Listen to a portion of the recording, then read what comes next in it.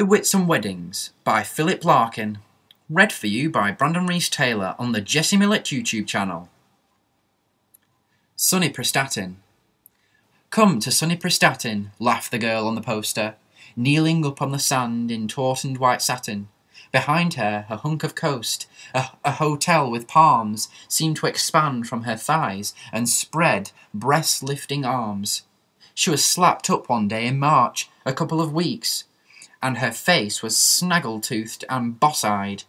Huge tits and a fissured crotch were scored well in, and the space between her legs held scrawls that set her fairly astride a tuberous cock and balls. Autographed Titch Thomas, while someone had used a knife or something to stab right through the moustached lips of her smile. She was too good for this life. Very soon, a great transverse tear left only a hand and some blue.